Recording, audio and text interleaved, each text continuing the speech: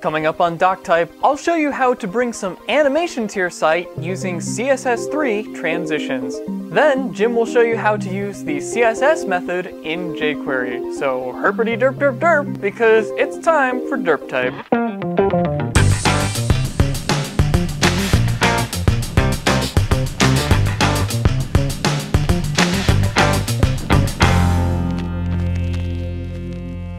I'm Nick Pettit. And I'm Jim Hoskins. And you're watching Doctype. Whether you're a designer that's absolutely terrified of code, or a developer who thinks the golden ratio is a fast food combo meal, Doctype has the latest tips, tricks, and tools to help make you a pretty awesome web developer. Definitely. So, we would like to remind you that Barcamp Orlando is coming up on Saturday, April 2nd, 2011. Starts at 9 a.m. and it will be at Wall Street Plaza in downtown Orlando, just like last year. So, hope to see you there. All right. And this is episode 50! Woo! Hooray for arbitrary milestones. We don't really have anything special planned, but it's episode 50, so we thought we should sort of mark the occasion. But we do want to thank you guys. We're really excited that it was able to last so long, and hopefully we can just keep on moving along, but we're really excited to be at episode 50 after over a year, so yeah, good times. Couldn't have done it without you guys. So, today, I am going to show you how to use CSS3 transitions. And I'll show you how to use the CSS method in jQuery. Let's check it out. Sometimes when things change on your web page with CSS, you want to sort of animate smoothly between them, and you can do that using CSS3 transitions. So let's just jump right into it. This is what a CSS3 transition looks like. When you hover over it, it will smoothly animate between different CSS properties. Here is what the code for a CSS transition looks like. The first part here is what's called a vendor prefix, and in this episode we're going to just focus on the WebKit vendor prefix, but if you want to make this work in other browsers, you can of course use Moz or O to support Firefox and Opera. I should also note that this will only work in version 4 if you're using Firefox. The next part of this is the actual transition. That's just the name of the property, transition. And then the first value is the transition property. And most of the time, you're going to want to give this the value of all, but you could also use the exact value that, or the exact property that you actually want to transition on. So for example, you could put something like opacity if you just want to transition the opacity. The next part is the transition duration, and this is usually given in seconds. In this case, I've put 0.2 seconds for the value.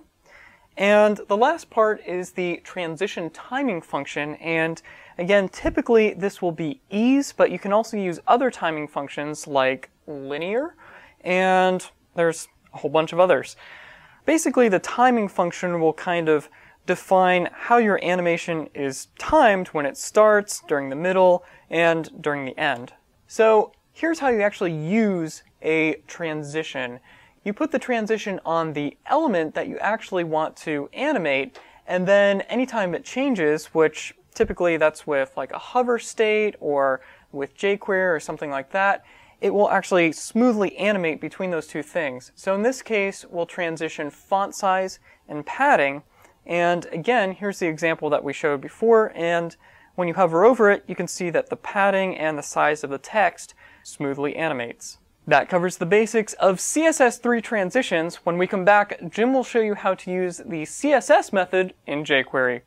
Listen, you need a domain name. You know it, I know it, but where are you gonna go get it? GoDaddy, that's where. If you're looking to drive viewers to your video content, then .tv domains are where it's at. .tv domains are perfect for podcasters, video bloggers, and anyone with something to say. And they're available now at GoDaddy.com. Heck, where do you think we got Doctype.tv from? So we know you all get your domains from GoDaddy, but whose code are you gonna use? Enter the code Doctype3 when you check out and save an additional 10% off your entire order. Some restrictions apply, see site for details. Get your piece of the internet at GoDaddy.com. One of the most useful methods in jQuery is the CSS method. In fact, many of the methods available in jQuery are ultimately calling CSS in the background. It's important to be able to use the CSS method effectively to both get and set the CSS properties of your elements. Now there are a few different ways we can call the CSS method in jQuery, and the first way is to get a property. And in order to do that, we just call .css with the property name of the CSS property we want to get.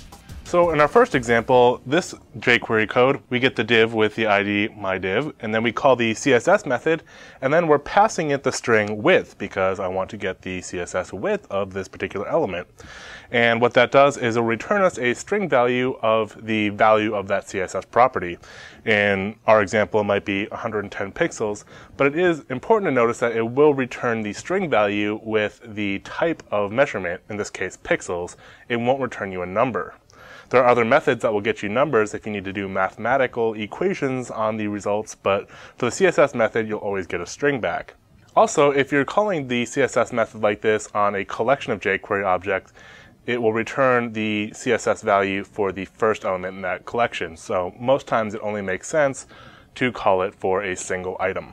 Now, one of the nice things is that jQuery is equally accepting of the two different forms of the CSS value names. For instance, in JavaScript, when we call something like margin left, we need to use the margin with a capital L left, whereas in CSS, we would call it margin dash left. So it'll accept both of these different values, and that's a really nice thing to have. Now, it's important when you're getting the CSS property that you don't use a shortcut name for a CSS property like the margin property, which defines several different margins on the top, left, bottom, and right. So if we want to get a margin, we need to specifically call margin left, margin right, padding top, etc. Now, the second way we can call the CSS method is to pass it both a property and a value, and this will set the property on all of the jQuery selected items. So, for example, we can use the CSS method and pass it the string width as the first argument, and then a value like 10 as the second argument. Now, for measurements, we can either pass a number like 10 or a string with a pixel or percentage value. If you just pass a number, it'll default to pixels. Now again, jQuery doesn't care whether you pass it margin dash top or margin top with a capital T. Either one is acceptable, so whichever one you prefer to use, you can go ahead and use. And the next way I'm going to show you to use the CSS method is to pass it a property object.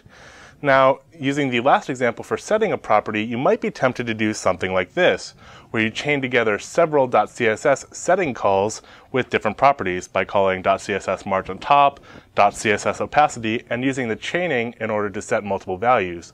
But there is a way easier way to do it than this. We can pass .css and pass it a JavaScript object where the keys are the properties of the CSS we want to set and the values are the values you want to assign.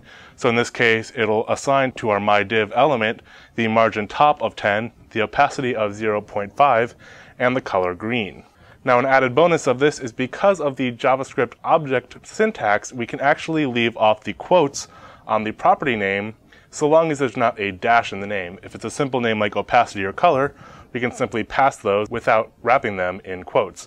However, something like margin top is not a valid JavaScript identifier and would need to be surrounded in quotes. That is it for this week. Until next time, be sure to check us out at facebook.com/Doctype and follow @DoctypeTV on Twitter. And if you have a question you'd like answered on a future episode of Doctype, send us an email at questions@doctype.tv. And if you subscribe via iTunes or RSS or YouTube, you'll never miss an episode of Doctype. So come on, why not? So until next Tuesday, remember that every great web page starts with Doctype.